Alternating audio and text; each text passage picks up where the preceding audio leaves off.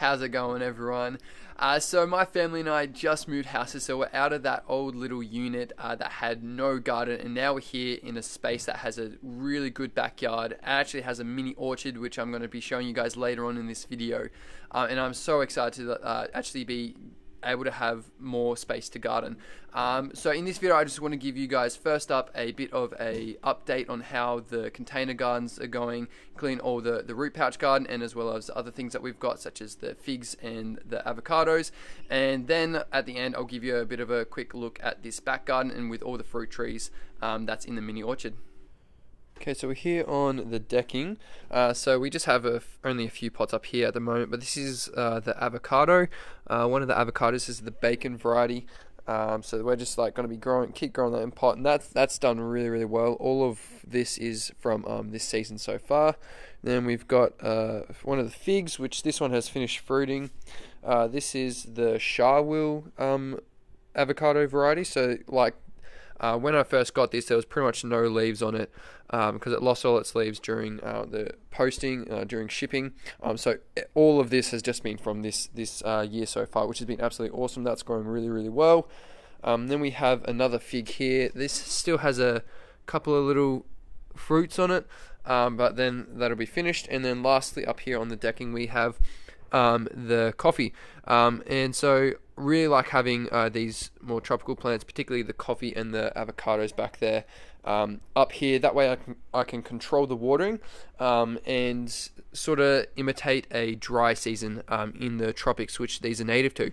Just coming off the decking, this is one of the other figs that I haven't potted into a larger container yet, but this still has 4 figs left on it, which is starting to get a little soft and ripen up, which is awesome. That's just the other one, which you can tell this one's starting to go into dormancy a bit. Still have to repot that one. Down here, my sister has started to transplant a few those little purple bits. They're actually the red Russian kales, which she grew from seed and is just started to transplant. That's some coriander and just some, I think, just grass weeds that have come up. Here we have strawberry in the root pouch, just getting the runners in pots. This one I've already cut off, and I had to cut off a heap of the roots just because they were starting to absolutely go wild, and it's actually produced fruit as well. And we only planted these, I think, about 4 weeks ago, so I've done very well. Here's one of the blueberries in the root pouch, and on the other side, so that was the blueberry burst, and then this one is the blueberry sunshine. So this is all come off fruiting, gave it all a prune, and now it's just like really putting on some nice growth before it goes into dormancy. Up here on the steps, there's a little rhubarb there, and then up here on the steps we have yucca, which is only an ornamental, but then we have a little olive tree. We've got a capsicum, which I'm just waiting for these two to ripen up and get a bit bigger, because it is getting absolutely demolished by aphids at the moment, which I'll try and focus in on some. But yeah, it's getting really hit by aphids, which is no good at all, but it does have a nice few fruits. So you can see just around there, there's ants and aphids all over it. So soon I'll cut them out, tip out the potting mix or compost that, and then wash the root pouch ready for next season. And then just there underneath the water tank, we have another little rhubarb growing. Now swinging around to this little area, I love this actually area. It's almost like an old school fire barbecue, so an actual flame grill barbecue, which is awesome. So excited to fix that up and use. So here we're having a little herb garden. So we've got some choc mint here.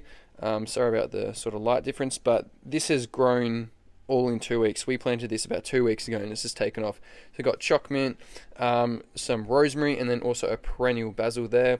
And so I'm thinking in this little spot here, vacant spot, I'll probably put a parsley or something like that.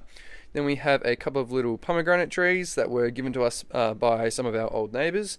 And then around here we have some more perennial basil, and then the other strawberries. So those two, this one and that one, has grown from runners, and this is the original mother plant, and it's already got a nice little strawberry on it as well, which is awesome. So idea is we want to get heaps more strawberries for coming into this spring, as we're coming into winter at the moment. So yeah, then the next spring we'll have heaps. Then at Bunnings the other day, these terracotta pots were $1 each, so we got 4 of them, and we'll put some herbs in there. Down the bottom here, and it's just reshooting, is some lemon thyme. So really got to cut this back and allow so it will compost the rest and allow the new shoots to spring up. And then over here, my pride and joy at the moment is my banana. So this is one of the cool climate bananas. This is the dwarf Cavendish, so it'll grow to about 2 meters.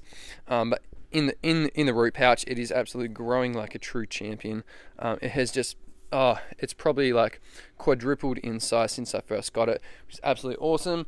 Just got a little spare root pouch there ready for the wash for some winter veggies. And then here we have the miniature pomegranate, and this has grown particularly really well over this spring and summer. It's just put on so much nice growth. It's really pretty plant as well as producing fruit.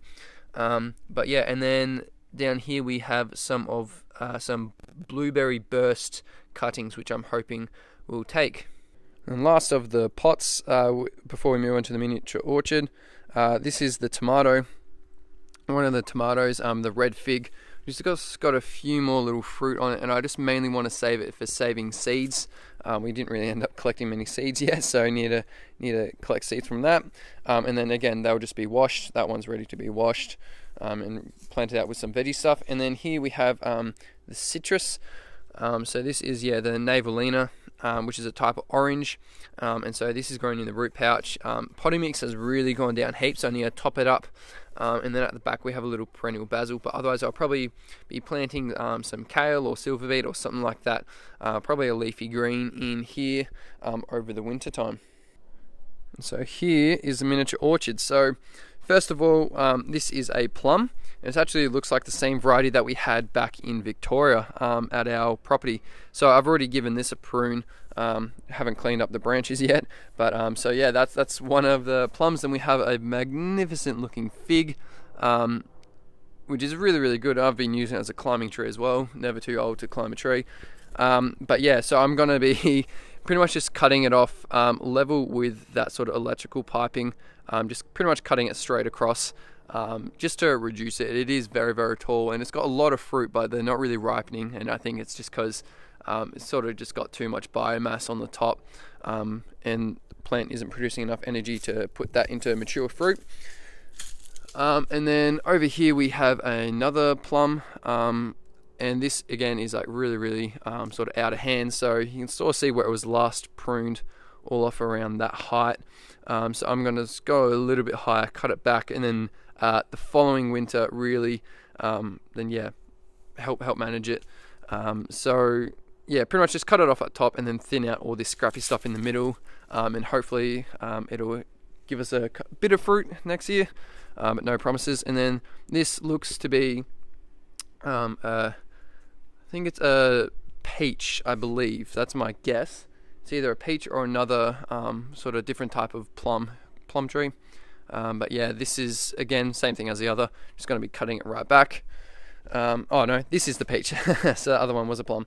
This is the peach tree. So I've already given this a bit of a prune, bit of a thin back. I'm just going to leave it as is. Again, I haven't cleaned up my my mess that I've left there, but this was really hit as I was pruning. My hands were nearly black from black peach aphid. So particularly in spring, I'm going to have to just watch that, and if need be, make up a bit of a spray, probably a chili and garlic spray, something like that, just to try and knock them off. And then lastly, we have a little mandarin tree, which is awesome. I'm just going to be sort of cutting right off the top and then thinning it a little bit in the middle to try and get some more airflow, get a bit of a V shape.